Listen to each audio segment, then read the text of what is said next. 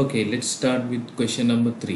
Right, first question is a theoretical question. Briefly explain the Modigliani and Miller capital structure theory. நான் earlier உங்களுக்கு விளங்கப்படுத்திட்டேன். இந்த நோட்ஸ்ல இருக்கும் பாருங்க. ரெண்டாவது, what is the indifference point in EBIT EPS analysis? Right, இதை நான் கடைசியாக சொல்றேன். கீழே இருக்கிற கணக்கை செய்துட்டு ஸோ அப்போ கொஞ்சம் கிளியராக விளங்கணும்னு நினைக்கிறேன். கொஷின் சி வந்துட்டு there are some advantages and disadvantages of borrowing a debt into a capital structure. Critically evaluate above statement by using trade-off theory. Trade-off theory notes வாய்ச்சி பார்த்தீங்கன்னா இல்லை அதுக்கு ஆன்சர் பண்ணலாம். ரைட், இது தியரிட்டிக்கல் கொஷின் பார்த்துக்கொள்ளுங்க. Right, இந்த D question is a calculation part. Right, அதே நேரம் B கொஷினையும் நான் உங்களுக்கு சொல்லுவேன். ரைட், டி கொஷினை பாருங்க. Sim company presently has 400,000 in debt outstanding bearing the interest rate of 12% and 25,000 shares of common stock at a rate of 40 rupees. It wishes to finance 200,000 expansion program and considering 3 alternatives. அப்போ sim கம்பெனிக்கு என்ன சின்னதுக்கா 4 லட்சம் டெப்ட் capital இருக்குது, interest rate 12%, 25,000 பங்குகள் 40 ரூபா படி தற்போதைய equity மூலதனமாக இருக்குது. ரைட், அப்போ என்ன செய்கிறாங்கன்னு சொன்னால் அவங்க இன்னொரு ஒரு ப்ராஜெக்ட்லேயே ஒரு ப்ரோக்ராமில் இன்வெஸ்ட் பண்ண போகிறாங்க. அவங்களோட ப்ரோக்ராமை எக்ஸ்பென்ஷன் விரிவாக்க போகிறாங்க. அதுக்கு 200,000 தேவைப்படுது. ரைட், அப்போ இந்த 200,000 எடுக்கிற மூலதனத்தையும் பெறுற வழிகளுக்கு 3 ஆப்ஷன் தரார். ஒன்று, option 1 sale of common stock outstanding 40 rupees per share, 40 ரூபா படி புதுசாக சாதாரண பங்குகளை வழங்குறது. அப்போ 2 லட்சம் ரூபாய்க்கும் 50 பங்குகளை வழங்கணும். அதை நீங்கள் பார்க்கணும். Right, 20,000 5,000 shares. Right, okay. Option 2 preferred ஸ்டாக்ஸை வழங்குறது with 14% dividend, 14% dividends. Option 3 வந்துட்டு additional dept at 10% interest, at 10% interest. மேலதிகமாக கடன் மூலதனப்படுறது 10% வட்டி. Right, the firm base Texas Ed a rate of 30%, 30% டெக்ஸ் பே பண்ணும். Right, I'm sorry. Using the EBIT, earning before interest and tax, value of rupees, using the EBIT, earning before interest and tax value of 600,000 rupees, determine the associated earning per share for 3 alternatives. இப்போ இந்த 3 சந்தர்ப்பத்துக்கு earning per share நாங்கள் கணிக்கணும். கணிச்சு நாங்கள் எங்களோட முடிவு எடுக்க வேண்டியிருக்கோம். Right, let's move to the calculation. Right, நான் இதை சம்மரி பண்ணிருக்கேன். 12%, 4 லட்சம், 25,000 40, 1 million வருது. Right, 200,000 எக்ஸ்பென்ஷன் program, 3 option. Right, let's see. ஒரு அட்டவணை மாதிரி செய்திருக்கேன். Right, let me to put this. Right, this is the capital. EBIT எல்லா சந்தர்ப்பத்திலையும் சீக்களில் முதலாவதுல சொல்றார் 6 லட்சம். ரைட், 6 லட்சத்தை போட்டிருக்கேன். 6 லட்சத்தை போட்டால் நான் முன்னால் உங்களுக்கு விளங்கப்படுத்தின மாதிரி, உதாரணத்தை விளங்கப்படுத்தின மாதிரி நாம் இந்த கணக்கு என்ன செய்யணும், ஏர்னிங் per share காணணும். ரைட், அங்கே ROIC கண்டம், ROE கண்டம். ஆனால் இந்த கணக்கில் வந்து நாங்கள் EPS காணணும், ஏர்னிங் per share காணணும். ரைட், ஏர்னிங் per share காணணும் என்ன செய்யணும். ரைட், இன்ட்ரெஸ்ட் கொடுக்கணும். இன்ட்ரெஸ்ட் வந்து எக்ஸிஸ்டிங் கேபிட்டலுக்கு கொடுக்கணும். ரைட், எக்ஸிஸ்டிங் இன்ட்ரெஸ்ட் கேபிட்டல் எவ்வளவு, 400,000, 12% படி. ரைட், பார்த்தோம்னு சொன்னால் காமன் ஸ்டாக் இருக்கின்ற பொழுது 25,000 பங்குகள் 40 ரூபா இருக்கின்ற பொழுது 4 லட்சம் கடன் மூலதனம் இருக்குது, இப்பயும் இருக்குது, ப்ரோக்ராம் ஸ்டார்ட் பண்ணுறதுக்கு முதலும் இருக்குது. ரைட், அப்போ 4 லட்சத்துக்கும் 12% படி 48,000 ரூபா கொடுப்போம். That's right. புதுசாக பங்கை வாங்கினாலும் அந்த கடன் மூலதனத்துக்கு 48,000 ரூபா இன்ட்ரெஸ்ட் நம்ம கொடுக்கணும். ரைட், 2வது ஆப்ஷன், இப்போ இருக்கிற அதே கேபிட்டலோட சாதாரண பங்கு வழங்கல முன்னுரிமை பங்கை வழங்குறோம். ரைட், இப்போவும் இருக்கிற கடனுக்கு வந்து நாங்கள் என்ன செய்யணும், 12% வட்டி வழங்கணும், 48,000 ரூபா வரும். 3வது ஆப்ஷன், இப்போ இருக்கிற கடன் உரிமை மூலதனத்துக்கு மேலதிகமாக நாம் என்ன செய்கிறோம்னு சொன்னால் அடிஷனலாக வந்து 10% வந்து என்ன செய்ய போகிறோம், கடனுக்கு எடுக்க போகிறோம்.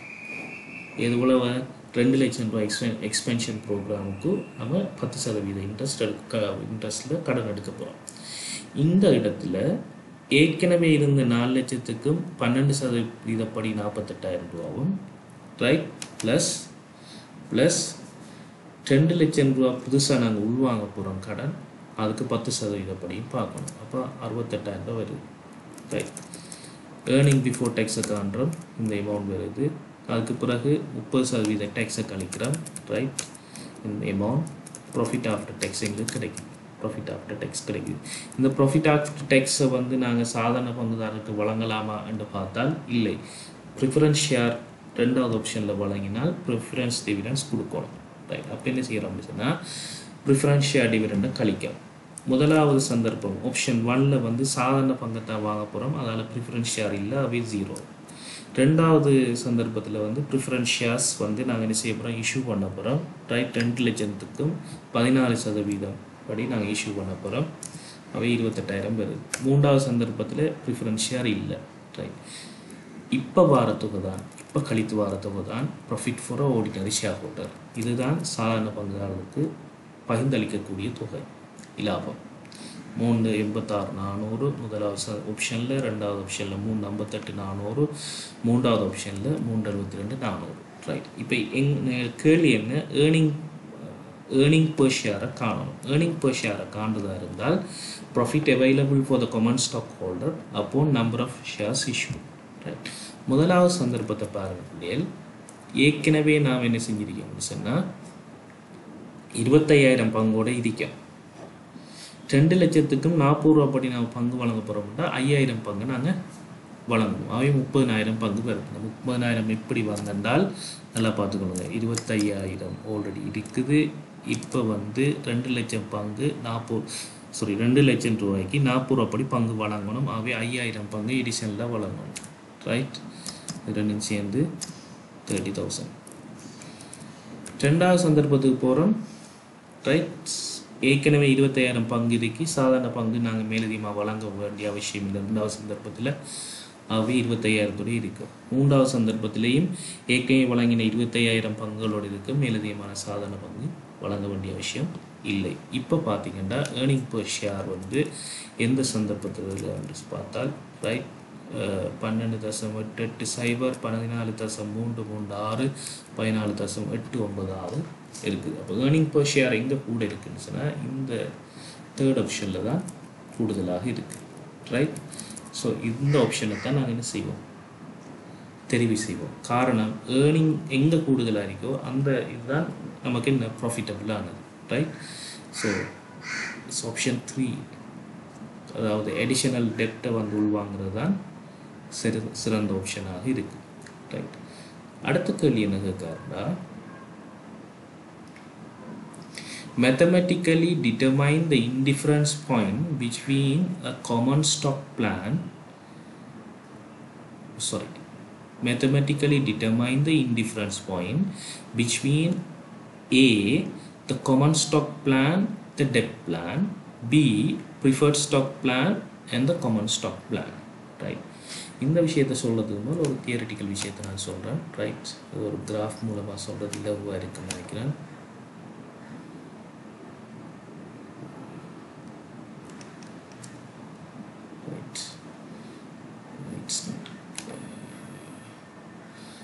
Right, look here, this is a graph. Can I auto hide? Yes. Right, this is the graph. இது கிடையாச்சில் வந்து EBIT எடுத்திருக்கோம். இந்த ஆட்சியில் வந்து ஏர்னிங் per ஷேர் எடுத்திருக்கோம். சாதாரண பங்கு வழங்குகின்ற பொழுது வருகின்ற ஏர்னிங் per ஷேர் எப்போவும் 0லேருந்து ஸ்டார்ட் ஆகும். ரைட், இக்யூட்டி ஷேரை மாத்திரம் வழங்கியிருந்தால் EBITக்கும் EPSக்கும் உரிய கிராஃபை வரைஞ்சோம்னால் 0லேருந்து ஸ்டார்ட் ஆகும். காரணம் என்ன, பங்கு வந்து நாங்கள் லாபம் கிடைத்திருந்தாலும் லாபத்தை நாங்கள் கொடுக்காமலும் விடலாம். So it's will start from 0. இந்த வருஷம் தரலாம், அடுத்த வருஷம் தரணும்னு சொல்லலாம். ஓகே, ரெண்டாவது ஆப்ஷன், ரைட், ரெண்டாவது ஆப்ஷன் டெப்ட். நாங்கள் கடன் எடுத்திருக்கோம், நிறுவனம் லாபம் உழைச்சாலைஞ்சிட்டு தான், உழைக்காவிட்டாலைஞ்சிட்டு தான் கடனுக்கு வட்டி கொடுக்கணும். ஸோ கடன் இல்லை, லாபம் இல்லாத காலத்திலேயும் நாங்கள் வட்டி கொடுக்க வேண்டியிருக்கு. So that's why it might start from the minus amount, இந்த ப்ளூ கலர் லைன் எப்படி போகுது, right? This is second line. Third line ப்ரிஃபரன்ஷியர். ப்ரிஃபரன்ஷியர் ஜீரோவிலேருந்து start ஆகுமா அல்லது மேலுக்கு இருந்து ஸ்டார்ட் ஆகுமா அல்லது கீழே இருந்து ஸ்டார்ட் ஆகுமாங்கிறது நாங்கள் வழங்குகிற ப்ரிஃபரன்ஷியருடைய வகையை பொறுத்தது. கியூமுலேட்டிவ் ப்ரிஃபரன்ஷியர், நான் கியூமுலேட்டிவ் ப்ரிஃபரன்ஷியர்லாம் பார்த்துருக்கோம். நான் கியூமுலேட்டிவ் ப்ரிஃபரன்ஷியர் இருந்தால் நட்டம் உழைத்திருந்தாலும் லாபம் உழைக்கிற காலத்தில் என்ன செய்யணும், சேர்த்து கொடுக்க வேண்டியிருக்க அப்படிலாம் படிச்சிருக்கோம். therefore it might start from minus amount. அந்த வகையான ப்ரிஃபரன்ஷியரை கொடுத்தீங்கன்னு வைங்களேன். So it's go like this green line, right? இந்த இடம் ஃபைனான்ஷியல் பிரேக் ஈவன் பாயிண்ட். இந்த அம்பு குறிப்பாடப்படுகிறது financial break even point, right? இப்போ பாருங்க, இவர் என்ன கேட்க ஆரம்பிச்சேன்னா, இந்த ரெண்டாவது கேள்வியில் ஏ இபிடி, இபிஐடி, இபிஎஸ் ரெண்டும் வேற வேற பெருமானத்தை எடுக்குது. ஒரே பெருமானம் எடுக்கக்கூடிய சந்தர்ப்பம் சாதாரண பங்கு மூலதனமும் டெட் கேபிட்டலும் என்று சொன்னால், சாதாரண பங்கு மூலதன இந்த கோடு ஒயிட் கலர் கோடும், டெட் கேபிட்டல் இந்த கலர் கோடும் சந்திக்கிற இந்த புள்ளி, டெப்ட் எடுத்தாலும் சரிதான், ஆர்டினரி கேபிட்டல் எடுத்தாலும் சரிதான், ரெண்டும் ஒரே இபிஎஸ்ஸை தான் காட்டும். இந்த இடத்த டிஃபரண்ட் இல்லை, இன்டிஃபரன்ஸ் டிஃபரண்ட் இல்லை. இந்த பாயிண்ட்டை மெத்தமெட்டிக்கலி கால்குலேட் பண்ண சொல்கிறார், ரைட்? இது ஒரு விஷயம். பி பார்ட்டாக கேட்கார், ரெண்டாவது கேள்வியில் பி பார்ட்டாக கேட்கார். Preferred ஸ்டாக்கும் common ஸ்டாக்கும், preferred stock green லைனில் காட்டிருக்கோம், காமன் ஸ்டாக் ஒயிட் லைனில் காட்டிருக்கோம். சந்திக்கின்ற இந்த இன்டிஃபரன்ஸ் பாயிண்ட், இந்த ரெண்டு இடத்துலையும் இபிஎஸ்டி வருமானம் ரெண்டுக்கும் ஒரே ஆன்சர் தான் வரும். என்ன அந்த இடத்துல இருக்கிற இபிஐடி என்ன என்று சொல்லி கேட்க, இபிஐடி என்ன என்பதுதான் கேள்வி, ரைட்? இன்னொரு ஆப்ஷன் நமக்கு இதுக்கு பிள்ளைகள், இந்த டெட் கேபிட்டலும் இந்த ப்ரிஃபரன்ஷியாக்கும் இந்த ரெண்டு கோடும், ரைட்? இந்த ரெண்டு கடையில் இந்த நிறந்தீட்டப்பட்டிருக்கிற அடையாளப்படுத்தப்பட்டிருக்கிற இந்த பகுதி இது சந்திக்காது. காரணம் என்றால் இன்ட்ரெஸ்ட் கேபிட்டல் எப்பயும் டேக்ஸ் கழிச்சு தான் நான் கொடுப்போம், ரைட்? KD 1 - T ப்ரிஃபரன்ஸ் டிவிடெண்டாக நாங்கள் கொடுக்குறோம், ரைட்? அதால் இந்த கடையில் ஒரு கேப் பண்ணி இருந்து கொண்டே இருக்கும், ரைட்? இப்போ நம்ம காணிக்க வேண்டிய பாயிண்ட் என்ன, ஆர்டினரி ஷேர் கேபிட்டலும், ரைட், டெட் கேபிட்டலும் சந்திக்கின்ற இந்த புள்ளியில் இருக்கிற இபிஐடியை கேட்கார். இதுதான் இன்டிஃபரன்ஸ் பாயிண்ட். ரெண்டாவது கேட்கார் பி பார்ட்டாக வந்து சாதாரண பங்கு இக்யூட்டியும், ரைட், ப்ரிஃபரன்ஸ் ஷேரும் சந்திக்கின்ற இந்த க்ரீன் இந்த இடத்துல இருக்கிற பாயிண்ட், இவ்வளோ இருக்கிற இபிஐடி என்னன்னு கேட்கார். இதை எப்படி கணிக்கணுமா, கிராஃபில் இல்லை, கணக்கு ரீதியாக, கணக்கியல் ரீதியாக கணிக்கணும், மேத்தமெட்டிக்கலாக எப்படி கணிக்கலாம்டா, ரைட்? எடுத்துருக்கேன் இன்டிஃபரன்ஸ் பாயிண்ட் என்னென்னா இப்போ உங்களுக்கு விளங்கப்படுத்துகிறேன், ரைட்? நான் ஆரம்பத்தில் பார்த்த அந்த கேள்வியில் நான் பிறகு விளங்கப்படுத்துகிறேன்னு சொல்லி சொன்னேன் தானே. ஏதாவது இங்கே இருக்குது மூணாவது கேள்வியில் பி பார்ட் படித்த இன்டிஃபரன்ஸ் பாயிண்ட் இந்த இபிஐடி இபிஎஸ் அனலைசிஸ்ங்கிறது இந்த கிராஃபுக்கு ரீஜன்னாலும் ஓகே, ரைட்? இதுதான் அதனுடைய விளக்கம். ஆனால் இப்போ கேட்குற கேள்வி எங்கே நாங்கள் பார்க்குறோம், சி கேள்வியில் ரெண்டாவது பார்ட். அதில் திரும்ப ஏ பார்ட்டாக கேட்டிருக்கார், காமன் ஸ்டாக்குக்கும் டெட் பிளானுக்கும் உரிய இன்டிஃபரன்ஸை காணணும். ரெண்டாவது என்ன செய்யணும், ப்ரிஃபர்ட் ஸ்டாக்குக்கும் காமன் ஸ்டாக்குக்கும் உரியதை காணணும், ரைட்? இப்போ பாருங்கள் இல்லை காண்றோம், ரைட்?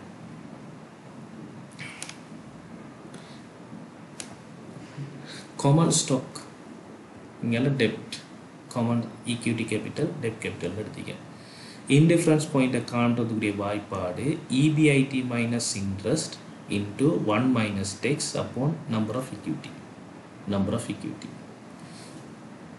அதே மாதிரி சேம் வாய்ப்பாடை தான் நாங்கள் என்ன செய்கிறோம் இங்கே இதுலேயும் யூஸ் பண்ணுறோம் சேம் வாய்ப்பாடை தான் யூஸ் பண்ணுறோம் EBIT minus interest 1 minus tax upon number of equity எங்களுக்கு இதில் இருக்கிற தெரியா கணியம் EBIT ஏன் EBIT தான் நம்ம காணணும் பிள்ளைகள் இந்த கிராஃபில் நான் சொன்னேன் பாருங்கள் நல்லா விளைய கொள்ளுங்க ரைட் இந்த பாயிண்டை தான் என்னன்னு கேட்கார் அது எங்களுக்கு தெரியாது மாடல் ஆன்சரில் வந்து எக்ஸ்ன்னு எடுத்து செய்திருக்கிறார் அப்படின்னு செய்யலாம் ரைட் இப்போ நமக்கு தெரியும் EBIT மைனஸ் இன்ட்ரெஸ்ட் எவ்வளோ கொடுக்கும் நம்ம ஏற்கனவே கணக்கில் பார்த்துருக்கோம் 48,000 ஓகே இன் bracket close 1 minus T 1 minus 30% சைவதசம் 3 அதன் கீழ் முதலாவது சந்தர்ப்பத்தில் எத்தனை ஆயிரம் பங்குகள் வருது 30,000 பங்குகள் வருது 30,000 பங்குகள் வருது அதால் பிரிக்கும் அது இன்டிஃப்ரெண்ட் பாயிண்ட்ங்கிற சாப்பிட்ற புள்ளி தானே அது இது சமனாகணுமாம் that is why I put here equal எதுக்கு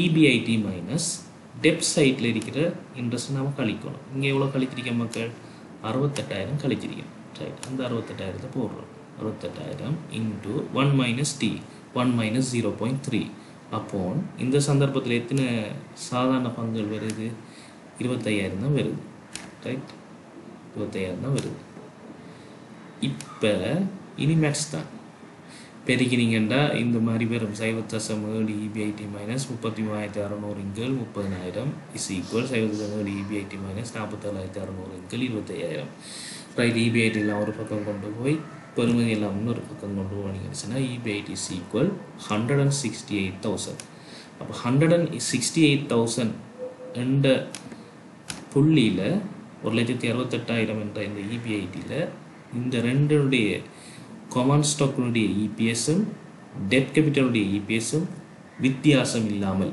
இன்டிஃபரன்ஸாக அதாவது சமனாக இருக்கும் சமனான பிரமாணமாக இருக்கும் இதே மாதிரி என்ன செய்யலாம் பியில் சொல்கிறார் ப்ரிஃபர்ட் ஸ்டாக்குக்கும் காமன் ஸ்டாக்குக்கும் செய்யலாம் அதே வாய்ப்பாடு போட்டிங்கன்னா 2,88,000 ஆன்சர் கிடைக்கும் right that is the second part third part compute the degree of financial leverage for each alternative at expected EBIT level of 10,000 EBIT வந்து 10,000 என்று மாறுகின்றது எடுத்துக்கொண்டு right degree of financial leverage கணிக்கலாம் degree of financial leverage என்று சொல்லி சொன்னால் right degree of financial leverage is a leverage ratio measure the sensitivity of the company's earning per share fluctuation into operating income மாறுகின்ற அளவுக்கு earning per share வந்து எவ்வளவு மாறுதுன்றதை நம்ம கணிப்பிட்டு கூறுறது தான்